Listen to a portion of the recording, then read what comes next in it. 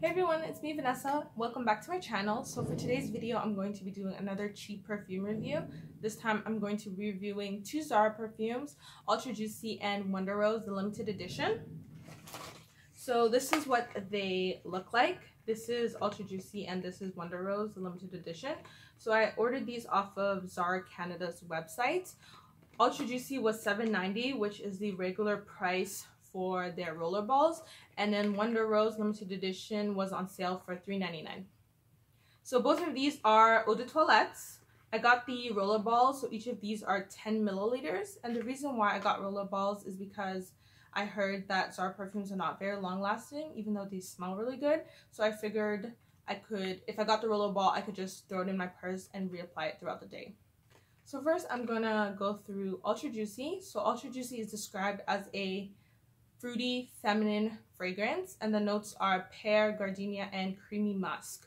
So this is what it looks like, and I wouldn't describe this as a fruity scent. I think it's much more of a floral feminine fragrance, and it smells very floral, very powdery. It is really pretty.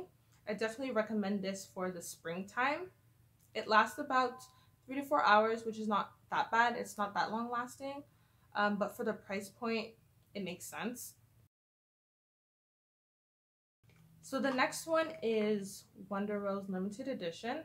So I don't know how this compares to the original Wonder Rose because I've never smelt it, but it is also described as a fruity feminine fragrance, and the notes are pear, red berries, and vanilla.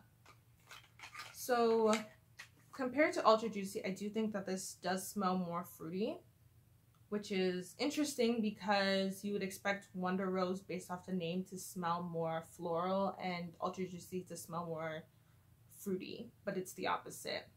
But it does smell really good. I definitely pick up on the red berries and the vanilla notes.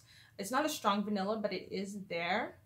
It is very feminine as well, and I do think it is great. It would be great for springtime as well as Ultra Juicy. They're both very feminine, light springtime scents. So I would definitely recommend both of these perfumes, especially if you're looking for something inexpensive, something for the springtime, and something that is very feminine.